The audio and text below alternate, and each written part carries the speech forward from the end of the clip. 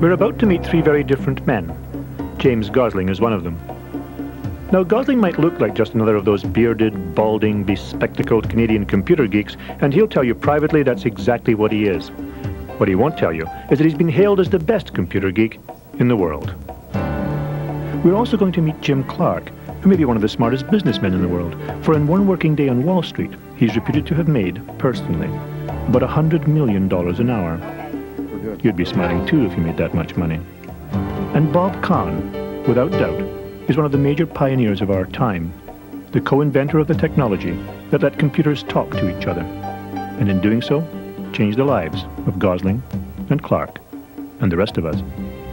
They each have doctorates in computer science, each spend their working hours dealing with ideas and concepts, and with three totally different approaches, they are, each of them, changing the future of life on the internet.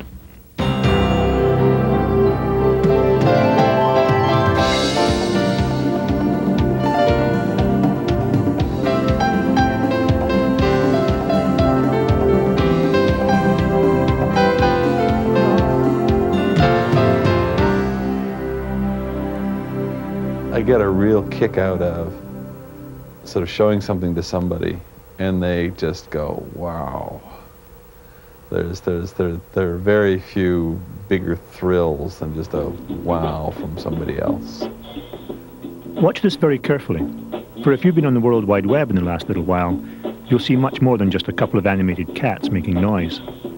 For this is the equivalent of the day motion pictures got sound, the day color came to television, the day you had your first real date. The web, since its inception, has been made up of static information you could look and read, but what came up on your computer screen was not truly interactive. You couldn't get in and manipulate the material. James Gosling has changed all that. You get different drums. Of course, it's the grunts that I like the best. It's really simple. Gosling has created a new computer language called Java, where among other things you can now make animated cats grunt and play along with various other musical instruments. Yeah, if one actually had some talent, which isn't me. He does, of course, have an immense talent. Yes. In fact, when some Silicon Valley big shot said that Gosling was perhaps the world's greatest living programmer, his friends had the quote printed on his business cards. James Gosling refused to hand them out, even to the admirers who call him a god of programming. I don't think I'm particularly a god of programmers. I think I'm a pretty good programmer. I wouldn't consider myself godlike. There are several godlike programmers out there, people that I think are pretty godlike. But I think what I do the best is sort of getting off the beaten track. In internet development, James Gosling's new creation from off the beaten track is as important as a hearing aid would have been to Beethoven or radar to Christopher Columbus. And the ways we'll use Java-inspired sites appear endless. If you live, for example, in the San Francisco Bay Area, one day this might come in handy. Subway lines in the Bay Area. You can see all the stations here going through East Oakland and back out across the Bay Bridge here. There's one crossing the bridge and one going down the financial district in San Francisco, heading out under the bay. Imagine that you've got like a little handheld, and you're sort of walking down the street, and you're wondering, gee, can I catch the BART? And so you can get this map up on your screen that's got the data now for where the trains are, and if you know where you are and you're thinking about which station to go to. I mean, not only is this a train schedule, but it tells you what's going on in the real world with where all the trains are, and lets you relate it to where you're actually sitting. He claims he gets a lot of his ideas by just going for a walk, but in what has become one of the legends of the internet, he came up with part of the concept for Java, believe it or not, at a Doobie Brothers concert. I was sitting there in my seat, sort of staring up at the lights, and it was a lot of fun. And I had all these ideas about networking and interconnecting things, just like watching the wires in the lights and watching the sort of robo cameras that they had controlling the system. And so these ideas, and these things sort of percolating in your head, they sort of take over your life. And I mean, my wife is just always mad at me or annoyed because I'm always like really really spacey. You know, it doesn't matter where I am. I can be driving down the road and the whole idea factory is just going nuts. And every now and then she says, "James, pull off the road. I'm driving," because I'm just not paying attention. And you know, the ideas just come from God knows where. Born and educated in Calgary, Gosling took his PhD at Carnegie Mellon with a doctoral thesis entitled The Manipulation of Algebraic Constraints. You figure it out. Over the last 15 years or so, he's become something of a programming legend. He's vice president and fellow at Sun Microsystems, yet a geek among geeks.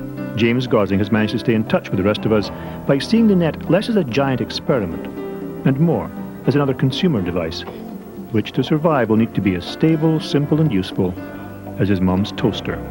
You know, pieces of software live for like a year or two, and then they're, you know, roadkill. In the consumer business, they're, you know, my mom's got this toaster that's like 42 years old. It's a great toaster, works just fine. Nobody's changed the wall plug. Nobody's, you know, really dramatically changed the shape of a slice of bread. And so all the interfaces that this toaster understands have been stable. And that kind of stability of interfaces is completely unheard of in the software business. So one of the things that went into Java really early on is a set of facilities for not only, you know, making interfaces between components really explicit, but dealing with how they evolve so that old things can talk to new things. Part of the fallout of James Gosling's creation is that it could eventually free us from having to buy expensive smart computers and costly software. Because why would we need to spend a fortune and a lot of bells and whistles on one machine when we could simply go to the net and download each bell and each whistle as we needed them? Why buy a bus to go downtown when all you really need is a ticket? It's the simple originality and practicality of the concept that are Gosling's trademarks. The test for me is trying to like explain it to my mom in 25 words or less. And just what 25 words or less would James Gosling use to describe Java to his mom? How would he explain the architecture he's created? Architecture that is changing the very nature of the World Wide Web. We're waiting, James. It's like opening up a book, and instead of seeing pictures that just sit there, the pictures are alive. And you can actually interact with the pictures, and you can talk to the pictures. And the pictures can be connected to something out there.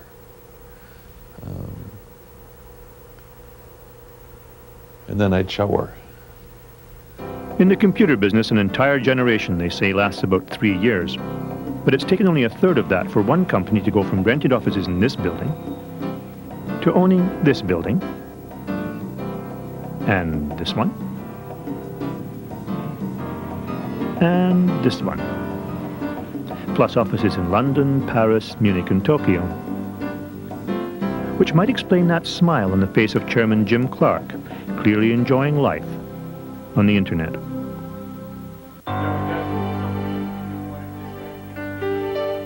If you read the business magazines, you might have heard of Jim Clark. He was an associate professor at Stanford who left in 1982 to found a company called Silicon Graphics. Last year it had revenues of about $1.5 billion. But in 1994, Jim Clark quit as chairman of Silicon Graphics to set up another company called Netscape, which had investors pining and panting and putting up $2 billion within days of it going public. The Netscape ride has been phenomenal. I knew it was going to happen. I could see it. Maybe not. You never see exactly how it's going to unfold, but I knew it was going to be an important thing, that what we were doing was really important, and that it was going to be big. You're in the middle of a tornado, and frankly, it's a phenomenon associated with how companies either engage the market or they don't. They either become the leader or they don't. And we're in it, and we got to hold on, because the tornado is a fast-moving thing. The tornado that is the World Wide Web has been fueled by the software that is Netscape. It is one of the most mutually beneficial convergences in modern business life. When Netscape flooded the net with free software in 1994, they had Silicon Valley shaking its head in disbelief. But in retrospect, it was a brilliant corporate strategy, because as hundreds of thousands of ordinary people downloaded it without charge, companies that wanted to reach all those people had to buy the commercial version of the software. And Netscape, because it was easy to use and was free, became the first browser of choice for 3 out of 4 in the internet population. It also became essentially the industry standard for using the web. And Jim Clark became an industry standard in how to turn an idea into a $2 billion business. It's like any other company. You just always have to be inventive and afraid of the competition. You know, the moment you become complacent and thinking you've solved it all is just the moment when you're going to be surprised and someone's going to come out of nowhere and take your market away. My philosophy is building companies that create markets, not inventing companies that go out and see a big market to capture from someone else. And, you know, it's what I did at Silicon Graphics, what we're doing here. And we become very, very defensive and protective of the markets we create. We don't want someone else to steal them from us, so we almost become paranoid about that. Clark's instincts for success have made him one of the leading thinkers and innovators in the business of the internet. He's acutely conscious of where it fits in the bigger picture and where we are now. We'll think of this period as a dramatic transformation period for telecommunications. What's really occurring, in my assessment, with the World Wide Web and more globally the internet, because the web, bear in mind, the World Wide Web is just a publishing protocol, a demand media retrieval protocol. You've got FTP for moving programs around, and you have email protocols for shipping messages around. You're going to have telephone running on the World Wide Web, on the internet, and you're going to have video conferencing. So what we're seeing right now occurring is a transformation from a predominantly voice-oriented telecommunications system to a data-oriented telecommunication system. That's what the internet is. It's just a data telecommunication system. And as a result of that, I mean, think about there's at least $2 trillion worth of economy in the world devoted to voice communications and telecommunications. Probably much larger than that, but it's at least that. That entire industry is going to make a shift in the next 10 years. The first milestone has actually occurred, and that is the introduction of the web itself and making it easy to access by a wide variety of people. I think all consumer devices, televisions, telephones, essentially the ordinary home computer devices that you think of today as having a special connection of one form or another, will all connect into your data communications concentrator, which will be your PC.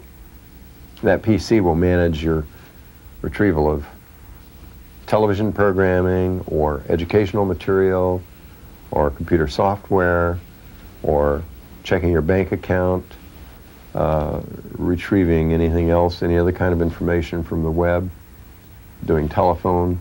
I mean, this is what I believe. It's going to be essentially your communications resource. And all of these other things that you currently use as independent things, telephone system, cable television system, are all going to become one conduit, and the content going over that conduit will be what your PC manages, your personal computer manages. So Jim Clark predicts that the internet will evolve as the new backbone for all our communication needs. It'll be our computer access, our telephone, television, automatic bank teller, and just about anything else we can think of, all rolled into one. And now that Netscape and Sun Microsystems have been into a long-term business relationship with Java, this is the way we'll get our newspapers. So this is the Raleigh, North Carolina News and Observer, and it's just a newspaper, but they've sort of spiced it up with a number of things. One is they've got this sort of scrolling piece of text that tells you what all the top stories are. Congressional documents missing, a subpoena likely, British top story. Up here, there's a series of images of the late-breaking news, and it's sort of continuously updating all these little image clips to show you sort of what's hot in each of these different categories. Next step will be video, and then will be true full motion video on demand. So in 10 years' time, I'm absolutely confident that the internet will be carrying, will be the information highway that we've all been talking about for the last 5, 7 years. It will be the mechanism for delivering all of this to the ordinary consumer. Clark's predictions for the net are taken seriously in Silicon Valley and in Wall Street. After all, this is the same Jim Clark who put Netscape on the stock market one day in 1995 and is reputed to have earned personally nearly $600 million in the few hours the market was open. It's been consistent with what I expected, but it's a little bit of a surprise even at that, yeah. A simple way to interconnect computers and to form such a network. If you're interested at all in the history of communications, this is an important piece of film. For this is computer scientist Robert Kahn explaining in 1972 how something called the Internet was going to work. Interconnect each of the computers to each other to form a fully connected network. This explanation of the technical breakthrough didn't make any of the business pages at the time.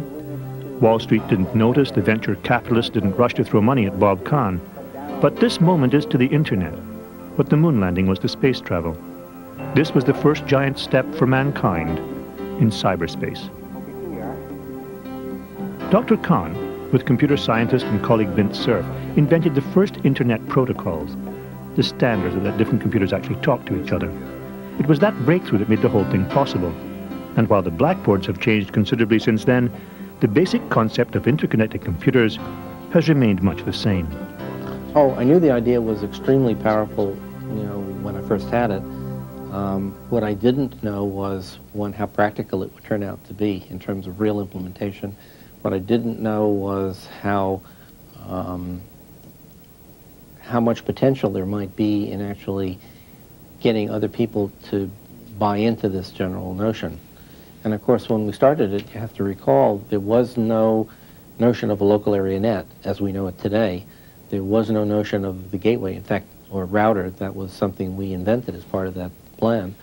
There was no cost-effective form of computing around for the individual. I mean, the PC and workstation had not yet really been invented. This was, I think, perhaps still a gleam in the eyes of the folks at Xerox PARC and others. So, I mean, many other things had to happen technologically before this thing could possibly have been as large and as impactful a development as we've now seen it become. Bob Kahn is now president of the Corporation for National Research Initiatives, based outside Washington, D.C. Here they hope to lead the development of computer network research into the next stage, when the number of people using computers soars even higher than some of the pundits are now predicting.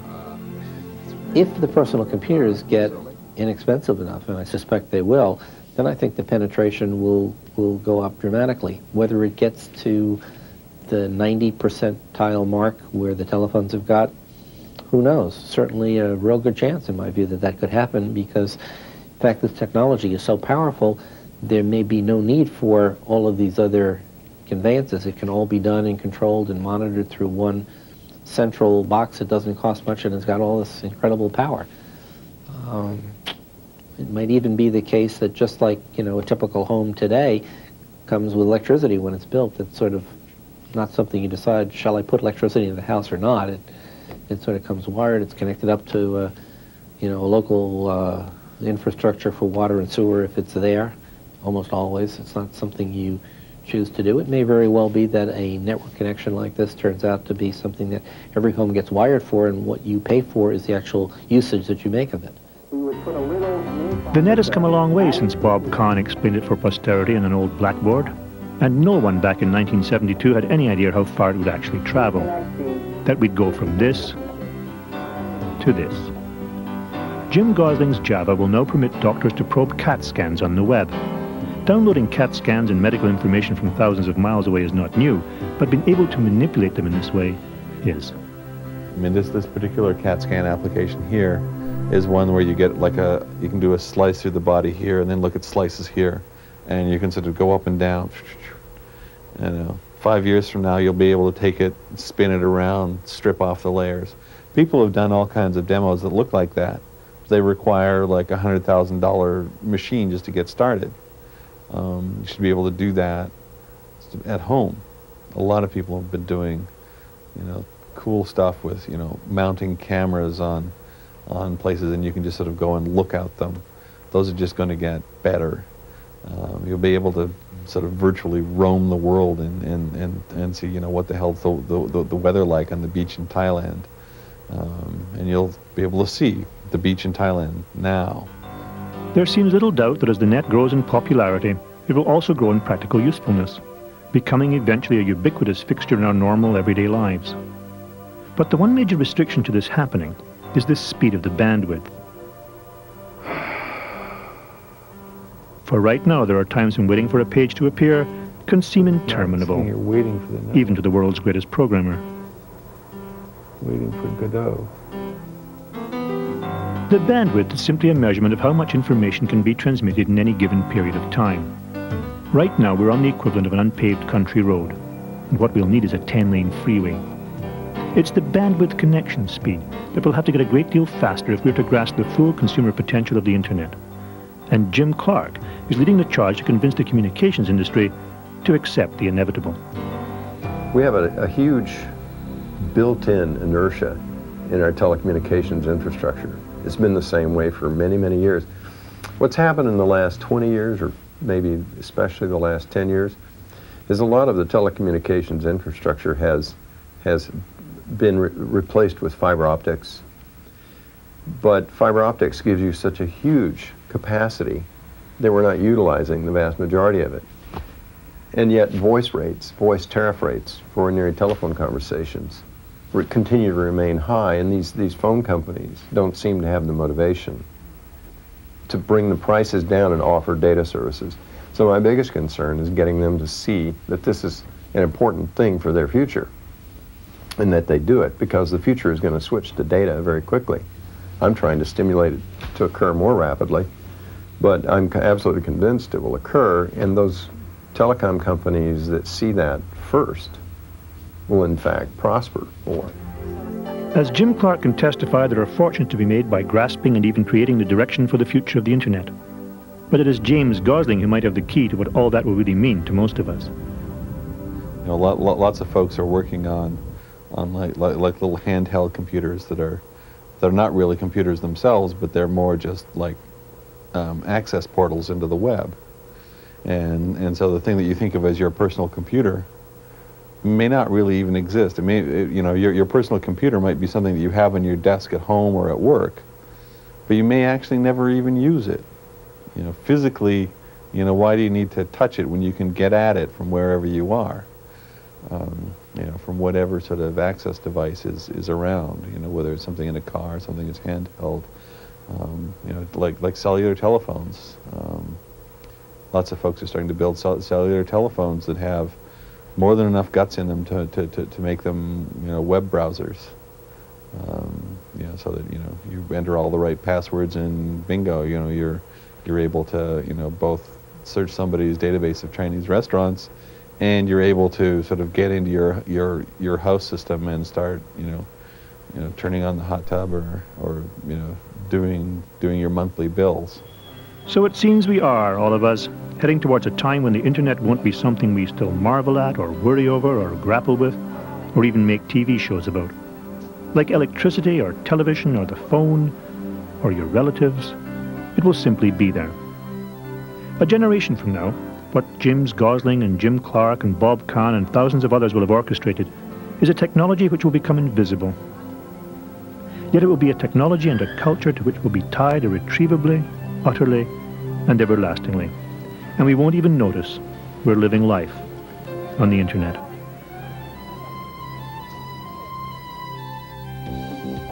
If you've access to the World Wide Web, we've prepared a site for you. This is the address. We'll look forward to hearing from you. Till next time, goodbye.